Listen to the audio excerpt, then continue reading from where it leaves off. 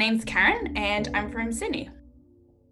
When I was younger, I was really obsessed with like fonts and things like that. And then it was only really later that I sort of connected the dots and realized that there's a whole world of designers out there who, are really into typography and into all those little details and things like that too. We've got a live brief for one of my subjects at the moment.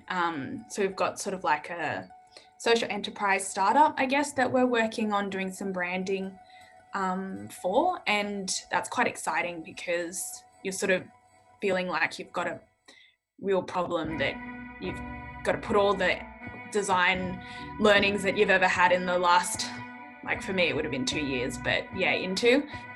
I think the best advice is really just to try something, like just to like go for it.